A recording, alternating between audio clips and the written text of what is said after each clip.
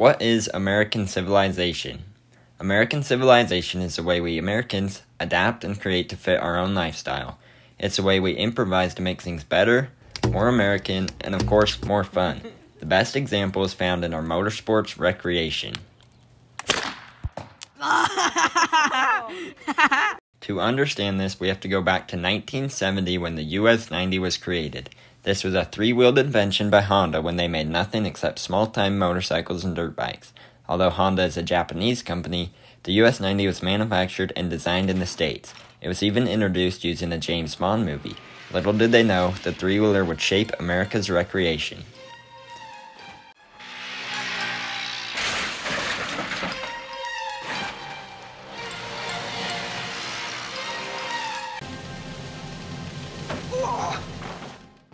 The US 90 was produced for 3 years, open to the public, in 1970 for just under $600. It was a huge hit and especially famous for its balloon-like tires, making up for having no suspension.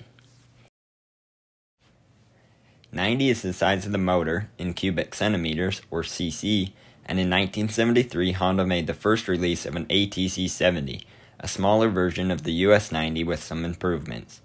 This brought the age of the ATC, the all-terrain cycle, which is the same three-wheeler design as the US 90.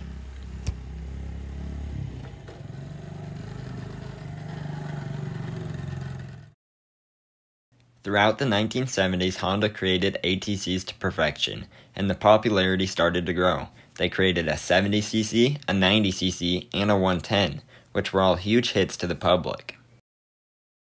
Starting in the 80s, three-wheelers were as popular as ever, and Honda decided to create a 185cc, upping the game and giving out more power. It didn't stop there either, and in 1981, they created the ATC 200. After that, they created the 250cc. The power just kept rising. And with the power came more dangerous conditions, causing riders to often get injured.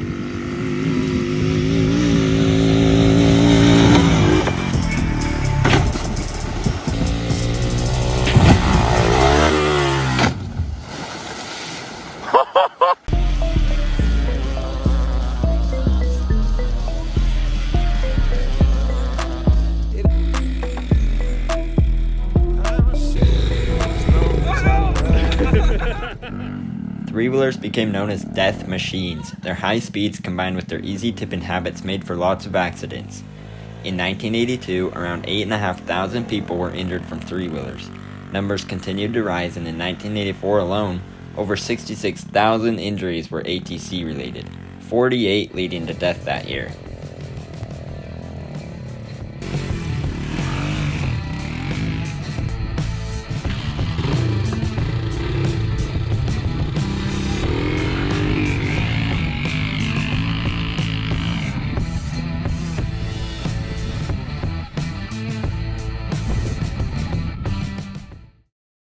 In 1987, three-wheelers were banned from being made. At this point, other companies had copied Honda by making three-wheelers, but none were very successful.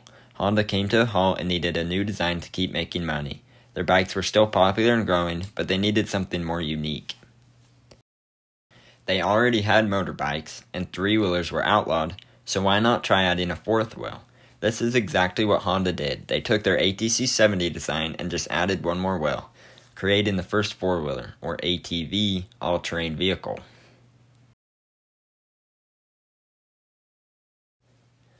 Although dangerous, these weren't so bad and had a lower injury rate. ATVs are still made to this day and have brought even more to the table. Honda and other companies like Kawasaki started to create larger four-wheelers. Eventually, this led to side-by-sides and then racers. The modern age of motorsports had begun. The Honda Odyssey was a go-kart introduced in 1977. In 1989, with all the recent regulations, Honda added rear suspension along with a few other changes to create the first side-by-side. It became known as the Honda Pilot and started the modern UTVs. It is to note that racers evolved from side-by-sides. They were just a bigger, more modern version, usually with 4 seats. However, racers and side-by-sides are considered the same thing today. With the popularity of motorsports, land was set aside for recreational purposes only. Into the 90s and 2000s, Riders created trails all over the country, and piece by piece it was turned into designated riding land. The Bureau of Land Management, or BLM, has set aside more than 140 million acres for motorsport use only.